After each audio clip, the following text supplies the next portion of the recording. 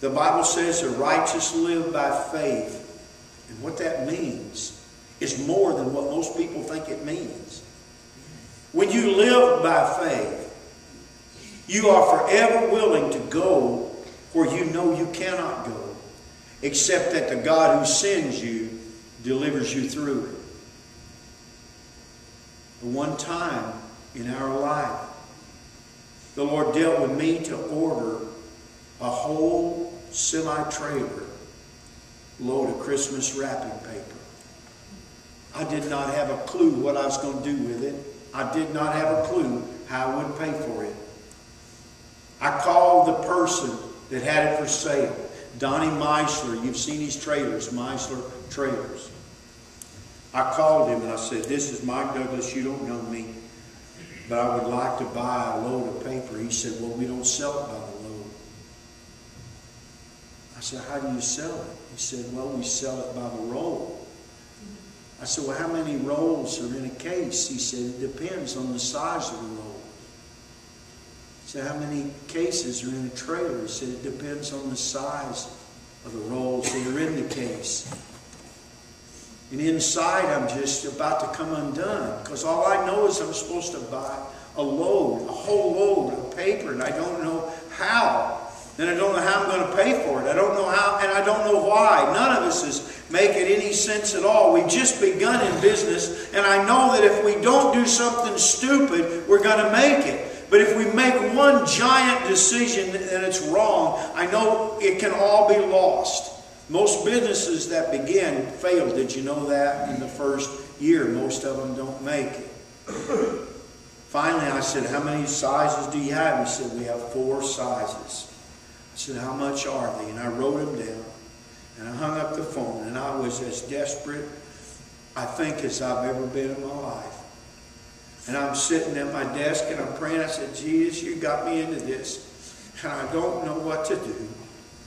And I prayed and I prayed and I prayed and prayed. And finally, after days, God put numbers in my head. And I called him, and I didn't know how I was going to pay for it. My mom said to me, "Son, are you going to buy a load of wrapping paper?" I said, "Yes, Mom, the Lord help, and I am." She said, "Son, is God really in this?"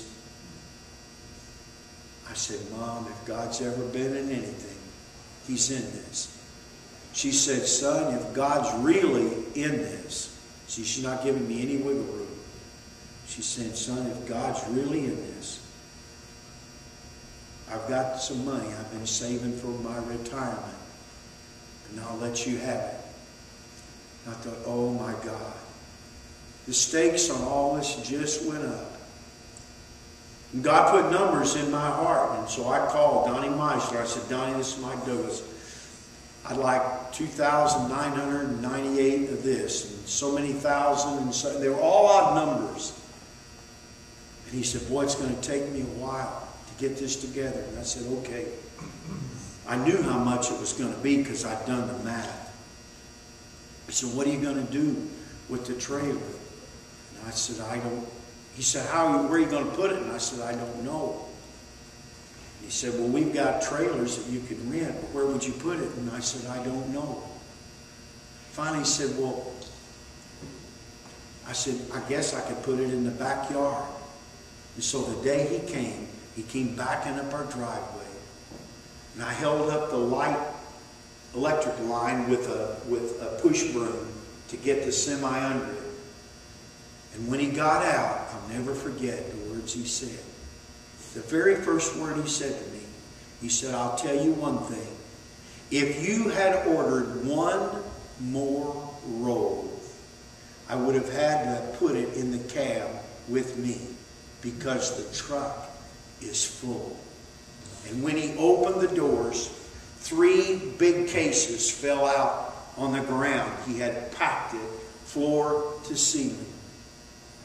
And for the first time, I felt encouragement, because God knows how many jelly beans there are in the bowl. You know, He knows how many rolls. The guy that had it didn't know how many it would, but God knew. When we walk by faith, it doesn't mean that we're always doing foolish things. But what it does mean is that we walk under the direction of Almighty God. And when you walk under the direction of Almighty God, you cannot lean to your own understanding. Your own understanding will continually cause you to miss what God's trying to do through you. You'll miss it every time. If you wait for your understanding, if you wait for it to make sense, if you wait for the committee to move, if you wait for everybody to say, oh, that sounds wonderful, you'll miss it. And the Bible says the righteous are those who are living by faith, not once, not twice, but are living. It is a way of life. The Lord sent some ladies to help me. And they said, what do you want to do with this? I said, I don't know what to do with it. I bought it. I've spent my mother's retirement money. I got a semi-trailer in the backyard. And it's so full that I can't get the 3 cases that fell out. I can't get them back in. And I don't know what I'm going to do. And I don't know why. Because when God leads, He doesn't usually tell you why. You may think you know why, and you may find comfort in, oh, I know what God's doing. Do you really? Good luck. And so I was praying about what to do with it, and the Lord put it in my heart what was happening is the paper was bad. Not the paper was bad, the shrink wrap was bad. The paper was good. So I had these ladies, we stripped out our back room, we brought in 3 cases, we had to do something with them. And we went over and we made sure they were okay, and we rewrapped them and prettied them up a little bit and reboxed them. I said, Lord, I don't know what to do now. I mean, what do I do? And the Lord told me to go to Beeler's. It's spelled Bueller's, but they say Beeler's. So I went in and I went to the Beeler's in Princeton and I asked for the manager. And the manager was real high energy. And I knew I was only going to have seconds with him. Because his attention is going.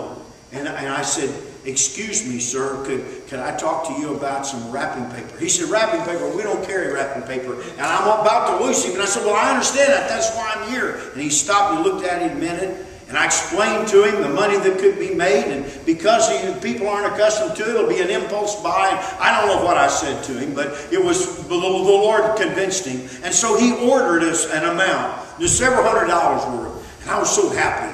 I owe my mama thousands, but the first couple hundred. And you know what grocery stores do? They pay you in cash. It's just a point of interest. So I walk out with cash, 1s and 5s and 10s. It's a lot more than it really is. It feels like it. I said, Lord, what do I do? He said, go to Oakland City, to Beeler's. It's okay. So I had it in a trailer and I drove up to the Beeler's in Oakland City. I said, can I speak to the manager?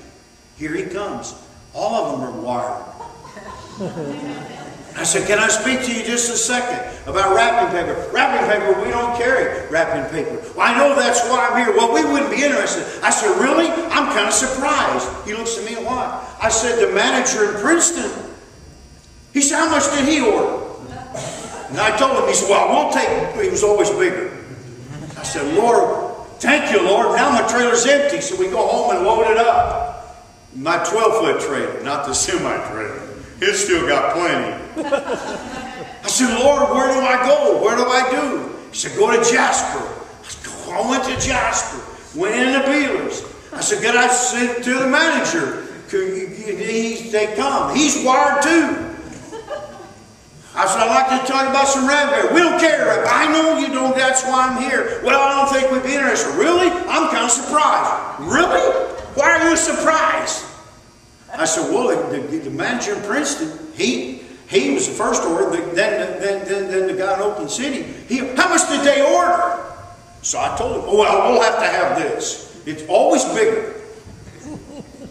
So I said, boy, I don't see if I've got that much. And I went out and got it, and they paid me in cash. Now I'm in a van, and my pockets won't hold it, okay? And I'm in an old green van with shag carpet inside. And so I don't know what to do with the money, so I start stuffing it under the cavity, under the seat. You know the old vans, they had like a cavity, and you could hide your oil or whatever. I've got wads of money stuffed up under my seat. I drive and I'd go back and I'd get another load. Where do I go, Lord? Tell City. Okay. My faith is getting stronger, you know it? I'll hit a groove here. And so by the time it was finished, because of the Lord, not because of me, I paid my mom back in full in 30 days. No more debt. And from that time on, now the money is coming in, and now it's coming in thousands of dollars at a time. And it starts to dawn on me, Lord, what are you doing? I mean, this was kind of a bizarre thing to do. And now the bills are paid, my mama's paid. What do you want me to do with this money? Because I had a feeling that it wasn't my money. I mean, it was, but it wasn't. Well, about that time, we get the word that the Lord is sending us a pastor. We never had a pastor.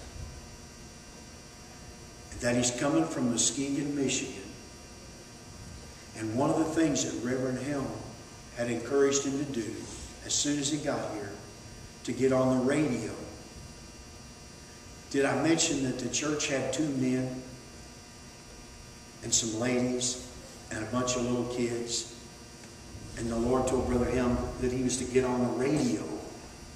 We don't know where he's going to stay. We don't know how he's going to pay him. Get on the radio? Well, because of God, because of Jesus, I went with him to the radio station in Evansville, 1330, which is whatever the VHR, whatever the call letters are. And it was JPS, long ago, but it's a Christian by then. And we talked to the guy, and the guy says, you know, we've got a radio spot that just opened. And it's a 5-minute spot. That's what Pastor Dan had in his heart. And to the glory of God, when we didn't know how we were going to pay him, the Lord provided the first 6 months of radio time. And it came because God moves in a way that's just sometimes almost bizarre. Because he can see ways to do things that you and I never would have seen or thought about. By the way, just a point of interest. There was still wrapping paper left. And so I started going around to gift shops. I found out that every gift shop owner is destitute. They don't have any money, but they got wonderful gifts and crafts. So I would go to them and I'd say, they'd say, I'd really like to have some, but we don't have any money. I said, well, that's okay. I didn't come for your money. They said, what? I said, yeah, how about taking it out in trade?